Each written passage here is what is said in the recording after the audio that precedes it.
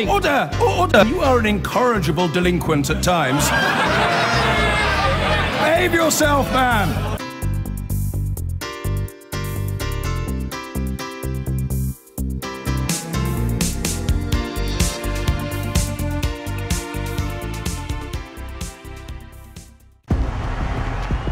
One of the world's most powerful men is heading to town. China's President Xi Jinping, a man the British government wants to impress. We want the UK to be China's best partner in the West. So what kind of a partner is he? He's a hugely popular leader, a man who wants a strong China abroad. Dominant in East Asia to start with, and then the top dog in the whole world, above the United States. And who's crushed opponents at home. She wants to control every aspect of the society. Just obey this, obey Chinese dream. I'm Carrie Gracie, the BBC's China editor. There's no point in me trying to do anything without my friend from the propaganda department, because we're obviously joined at the hip today. And I'm retracing Xi Jinping's remarkable journey from cave dweller to 21st century emperor. On the eve of his state visit, this is a story the Chinese government doesn't want us to tell. The real story of China's new strongman.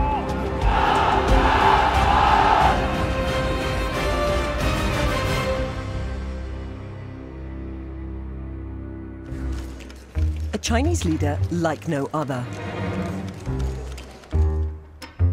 King of the photo op. He mucks in, gets pally with the locals, and pops up in the oddest of places. Even here, queuing up for lunch, paying for it himself. No official TV crews, just punters filming on their phones. A simple publicity stunt 2 years ago, which electrified China. So it's obviously no big deal for a Western politician to eat in a local diner, talk to voters and ordinary citizens, but I've been reporting here since the 1980s and I've never seen this until now. The president down among the citizens, proving that he's a man of the people. Vote, well,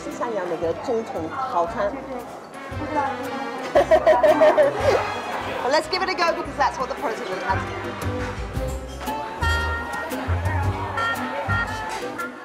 It's actually pig intestine.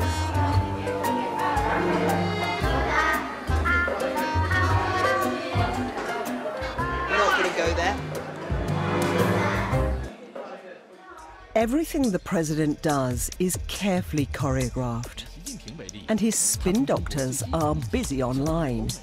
Here he is, portrayed as a superhero in state-sanctioned cartoons. Even his marriage is idolized. His wife an A-list celebrity with a glass-shattering voice. This song and schmaltzy video a tribute to their love for each other. Produced, we're told, by adoring citizens. It went viral.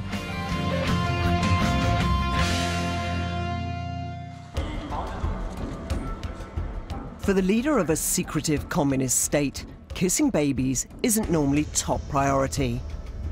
But China's top man is building a personality cult. The hero worship of an emerging strongman.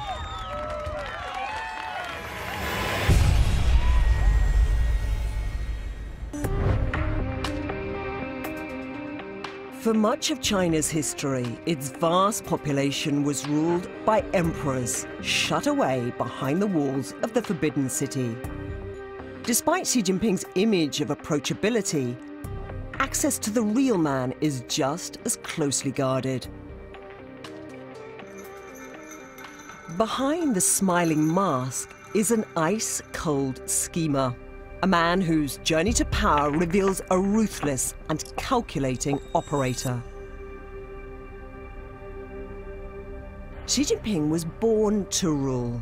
His father was a hero of Chairman Mao's Communist Revolution in 1949. He grew up on tales of the huge accomplishments of the Red Army, of the liberators of China, and I think very early on he wanted to repeat the footsteps of his father, who helped in the construction of a great China. His charmed early years were described by a childhood friend in what was supposed to be a private conversation with an American diplomat, until their exchange was made public by WikiLeaks. Our contact is convinced that Xi has a genuine sense of entitlement, believing that members of his generation are the legitimate heirs to the revolutionary achievements of their parents, and therefore deserve to rule China. But then his pampered childhood was shattered by a political earthquake. Chairman Mao had become a dictator who demanded to be worshipped. For those who crossed him, torture and even public execution. Xi's father was humiliated, the family jailed, a sister died. Alone in Beijing, the 14-year-old Xi faced death threats. But Xi is a survivor. I'm traveling to the part of China where he fled nearly 50 years ago. Tens of millions of people still live in caves here. And back then, Xi did too. But the isolated village which offered him shelter is long gone. Today, it's a heavily guarded shrine to China's most famous son. 尊敬的各领导、各来宾，我们现在是在梁家河村使馆。1969年1月，不到16岁的习近平同志同北京其他14名知青来到梁家河村插队。These people look like day trippers, but I'm pretty sure they're actually government minders and plainclothes police, all keeping an eye on me. Me and Mr. Lee, my friend from the propaganda office, are heading now towards the cave where Xi Jinping actually lived when he was here. I feel that there's no point in me trying to do anything without my friend from the propaganda department, because we're obviously joined at the hip today. But they did let me see into his cave. So this is one of the caves where Xi Jinping lived as a teenager in the village, and he shared this brick bed with 3 others, and gosh, yeah, it is a bit hard. And he said that he slept on a pile of fleas and that he was bitten until his entire body swelled up. Hard introduction to village life. Everything was difficult. All we had to eat was porridge, herbs and buns. If you're hungry, you don't care what you're eating.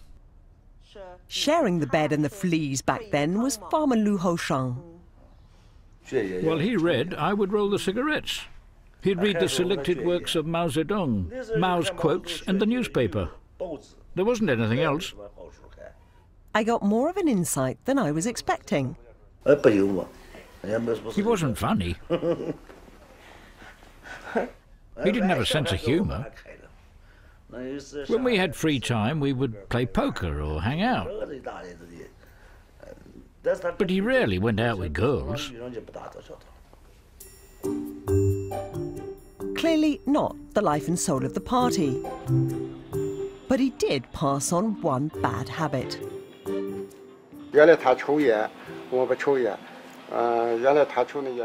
He taught me how to smoke, but now he's quit, and I'm still smoking. 他刚来，你肯定没有觉得他有什么特别吗？他跟其他的知青就差不多。他一样。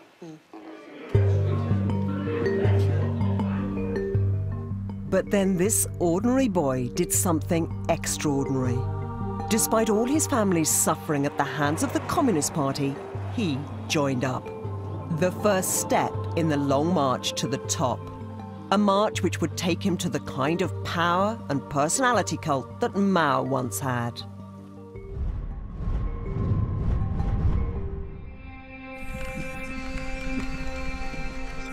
Xi's childhood friends summed up the kind of young man he'd become. Xi was always exceptionally ambitious and had his eye on the prize from the very beginning. Xi Jinping chose to survive by becoming redder than the red. I think what Xi Jinping learned through those days of adversity was the basic skills of political survival. He knows how to survive, he knows how to struggle, and he's got to the top. And we were having a struggle of our own. Even though they were watching our every move back in the village, the propaganda officials became extremely nervous about having us there. And they asked us to promise that every single word that we said about Xi Jinping in the entire film must be positive. Time to go. Xi set about plotting a path to power. Far from Beijing, he played the long game, rising slowly, offending no one.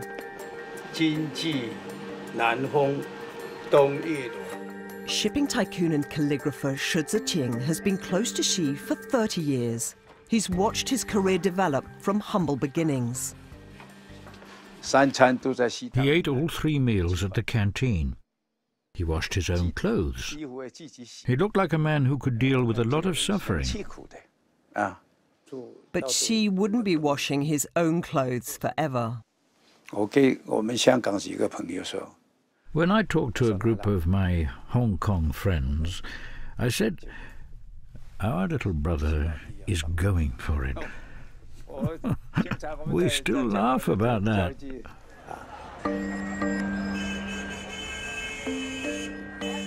Reporters assigned to follow Xi say he took low-key to a whole new low. Always very boring. People cannot remember him. He didn't want to get any kind of bad record. He always make right decision. So he always made the right decision or no decision? Mostly no, but sometimes make right decision. Never made wrong decision. Behind this mask of blandness was a cunning strategy. If you are trying to rise in a state like China, you don't want to show yourself because then everyone will be against you. So you are very low-key until you get to power. Xi was sizing up the political landscape. His childhood friend reveals how one thing really bothered him. Xi knows how very corrupt China is and is repulsed by the all-encompassing commercialization of Chinese society, with its attendant nouveau riche, official corruption, loss of values.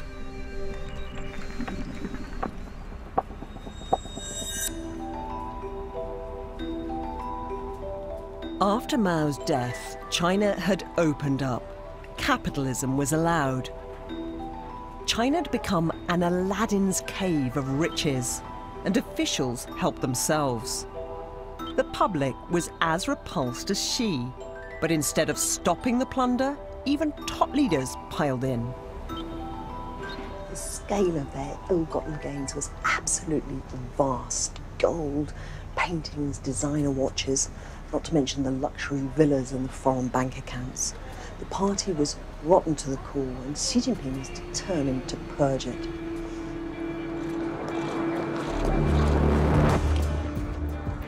In 2012, his moment came. Xi became Communist Party boss. The teenager who'd fled Beijing fearing for his life had clawed his way to the very top.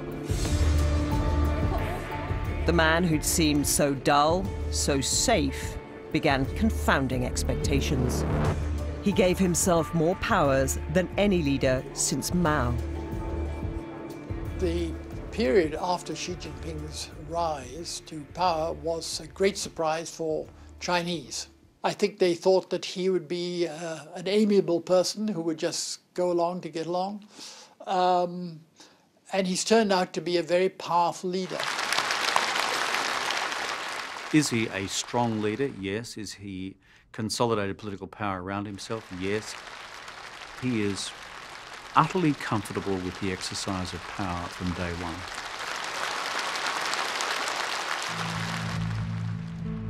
The edicts of China's emperors have always been immortalized in ink. We're doing the same for Xi's words. In a speech to Communist Party insiders, he revealed a guiding obsession. After the collapse of communism in Soviet Russia, he was terrified that China would be next. Why did the Soviet Union disintegrate? An important reason was that their ideals and beliefs had been shaken. Nobody was man enough to stand up and resist. China would be different. China had a man to save it. Xi started by restoring the party's reputation. He launched the biggest crackdown on official corruption in communist history. Problems such as corruption by some party members, being out of touch with the people, placing undue emphasis on formality and bureaucracy must be addressed with great effort.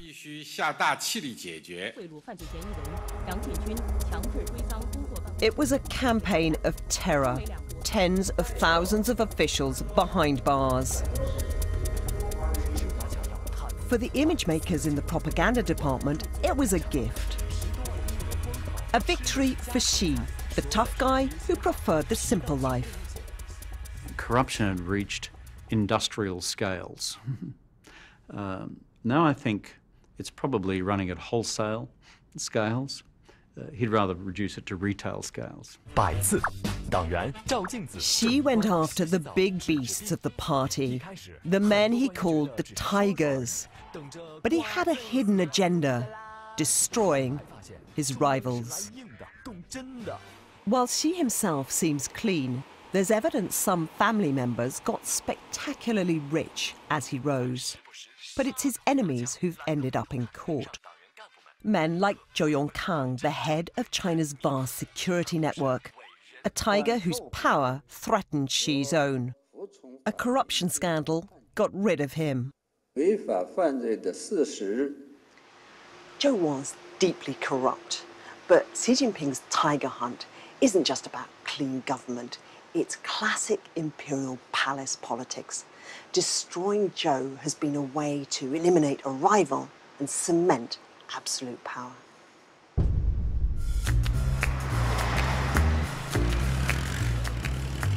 The party's problems were deeper than corruption. In modern, connected China, it looked out of touch, hostile to change. If China was going to avoid the fate of Soviet Russia, Xi needed a positive message alongside the purge. Cue the Chinese dream, a message of strength, wealth, and loyalty to the leader. But what about the fine print? So this is one of the most famous bookshops in China, and they've got a very prominent display of the works of our man Xi Jinping. It's in every language under the sun. Classical allusions he uses in his speeches, ancient Chinese wisdom, governance of China, about the theory of the rule of law. Point, if I could just summarize, is to say that China needs the Communist Party, the Communist Party needs Xi Jinping, therefore China needs Xi Jinping to make it strong, wealthy, and united. Has the message cut through? 我们还那个不大清楚。他的语录你喜欢哪些？最近那个反腐嘛，中国反腐，然后习主席就是有那种比较那个强硬的态度嘛。他挺前卫的，而且就是说对国家也好，对社会治理也好。平时工作太忙了，很少看。他应该是就是刚知道中国现在正在变强大。你喜欢他吗？我非常喜欢，他是我的偶像。I'm not doing very well here. I can't find anyone who's read any of these. Even so, they may not read his books, they may not even know what his Chinese dream is. But they do like the fact that he's fighting corruption and that he's a strong leader. Oops, another tangle with Big Brother. The police don't take kindly to us asking people about their leader. The Chinese dream is about a strong China. Sport matters, and no sport more than football. Xi was once in the crowd when his national side was defeated 5-1 by Watford. The humiliation left him furious. Now he's in power, Xi likes to win. Part of his dream to qualify for, host and win the World Cup. That's a long way off, says celebrity commentator Tony Shao. The realistic one now is qualify for the World Cup again. And then hosting, then is winning. That's a long way. We have to wait before that. Defending was a bit ropey. Yeah. Football is a handy symbol for international ambition. An easy ball for Xi's propaganda team. With Russia's Putin on side, he's building a new world order in which the West, particularly the United States, no longer sets the rules of play. He has been rattling the saber, not just in the Asia-Pacific region, but all around the world. His China dream is dominant in East Asia to start with, and then, frankly, if you talk to Chinese officials and you don't have to have had many drinks, then the top dog in the whole world, above the United States. Xi dreams of a China that is rich and strong. The great renewal of the Chinese nation is the greatest dream for the Chinese nation in modern history. But not a China that is free. His Chinese dream requires discipline. In order for China to advance, he feels that the people must be controlled.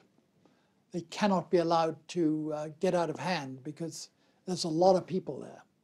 So they must be under no illusion but that the party leads and Xi Jinping leads the party. Xi Jinping has no particular interest in transforming China into a democracy. Let's be very clear about that. Anyone who dares to dream a different dream is in trouble. Even women trying to post stickers on public transport to highlight sexual harassment. In March, China detained 5 women for more than a month. Others went into hiding. We've tracked down the women who've agreed to give a rare interview. I think it's quite an ironic story. You know, 5 feminists who want to do some innocent and campaign against sexual harassment, then they got harassed by police and they got over 1 month's detention. I also feel disappointed that the authorities think we are dangerous to the society or something. I think she's like the father of the country. They want to rule the country like he's ruling his own family. It's really, I think it's really a backward. In Xi's China, citizens can't demand rights. He sees free speech and democracy as a Western plot to keep China weak. Xi may enjoy Hollywood movies and chose an American education for his daughter, but he's waging war against Western ideas. Western anti-China forces and internal dissidents are still actively trying to infiltrate China's ideological sphere. We must see the ideological situation as a complicated, intense struggle.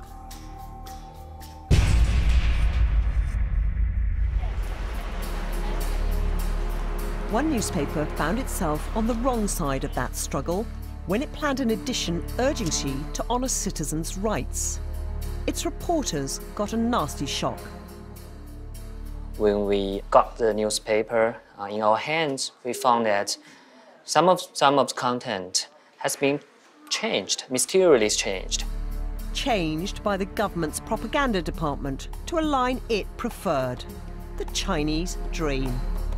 It's a dark time for journalists, but most people don't notice, content for now to get on with their own lives. But how many people think that there should be more room for journalists to do real journalism? I would say at most 1% of people are like me. Yeah. It's not many, is it? Not many. You haven't got much of a future, have you? But you need more than that, don't you? I mean, China is a huge society going through enormous fast change. It's like full of contradictions and turbulence. It surely needs journalism more than a developed society. Yeah, I think so. So I'm quite sad to see all these changes. For China's paranoid leader, what's just as dangerous as journalism is a joke, especially if she is the butt of it. Some Chinese wag pointed out a resemblance between the strongman and a famous yellow bear. Now it's banished from the Chinese internet.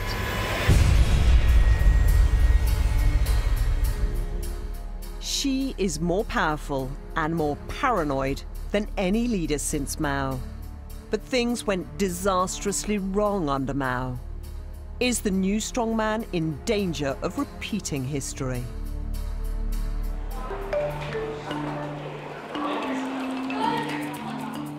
It's places like this which may hold the clues.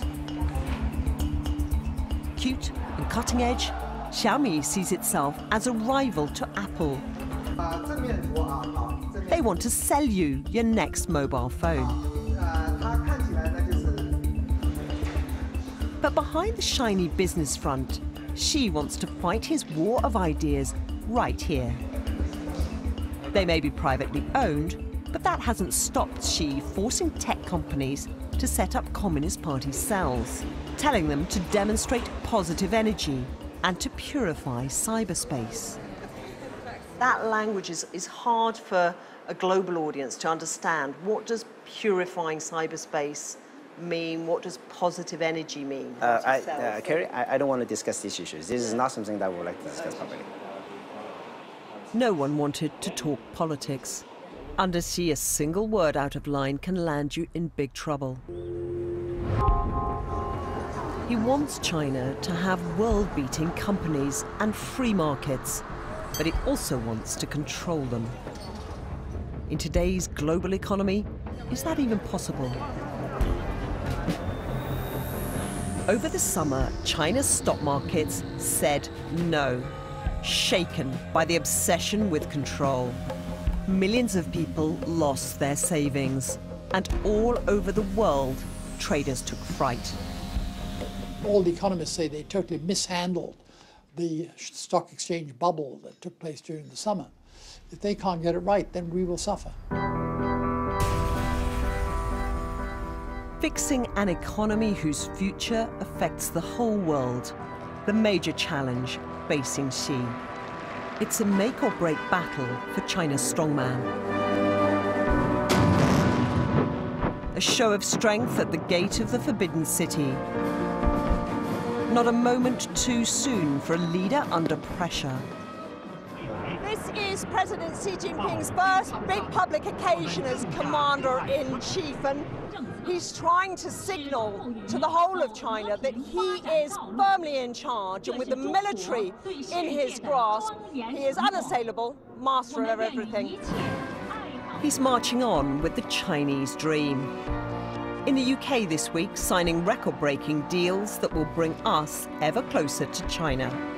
From palace to cave to absolute power, the Communist Prince has had an incredible journey. Xi's China marches in lockstep for now, but it matters to all of us if dreams turn sour.